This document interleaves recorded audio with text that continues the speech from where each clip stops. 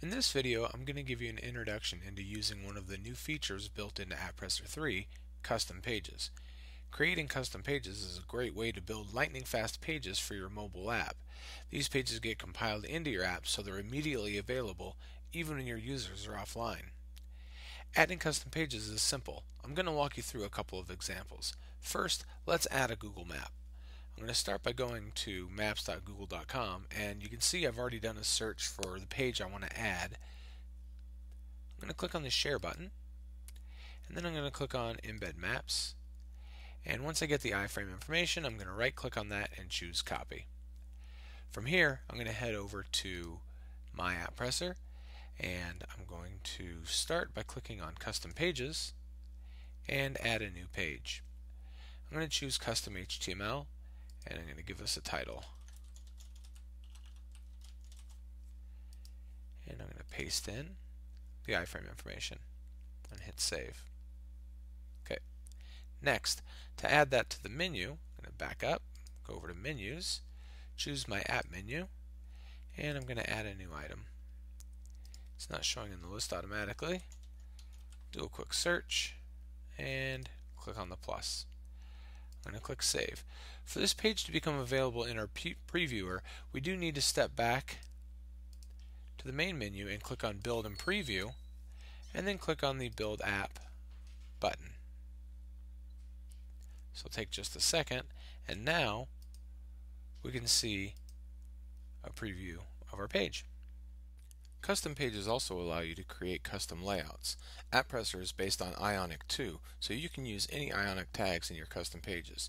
To do this, we'll create a new custom page just like we did before.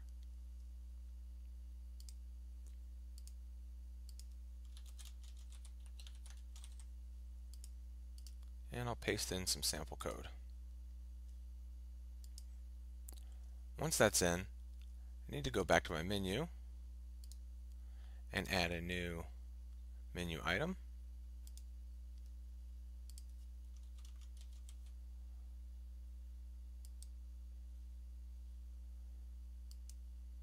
And then rebuild my app after saving my data first.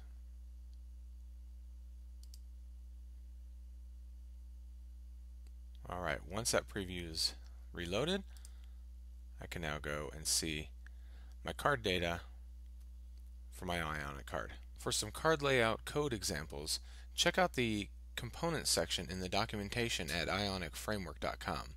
Please keep in mind that you can use Ionic UI components like we did earlier in this video, but not the full Ionic API or custom Angular 2 components. For example, using the form component from Ionic would look nice, but it wouldn't do anything. For this final example, I'm going to show you how you can mix standard HTML along with the Ionic components when creating your custom pages. A great use for this would be to build a custom static home page. In this example, I'm going to add a header graphic to the page and display a list of the pages and buttons. I'm going to start by going to Custom Pages, Custom HTML, and I'm going to give it a name. And we're going to paste in my sample code. As you can see up at the top, I've added a header graphic, and down below that is my Ionic components. Hit Save. Back up over to the menu.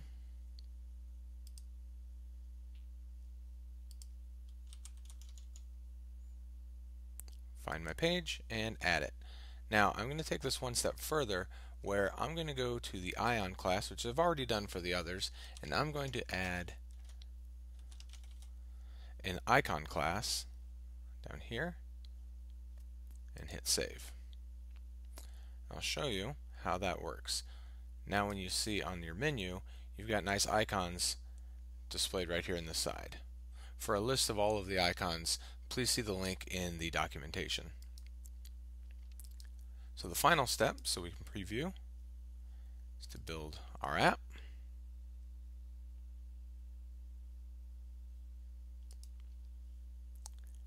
And now when we go to the press chat, we can see our graphic along with our buttons.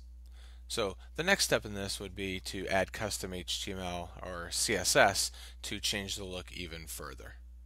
As you can see from these quick examples, the custom pages are a powerful tool you can add to your app. For more information on AppPresser, custom pages, or any of the other new features in AppPresser 3, be sure to check out our site at apppresser.com or use the links in the video description below.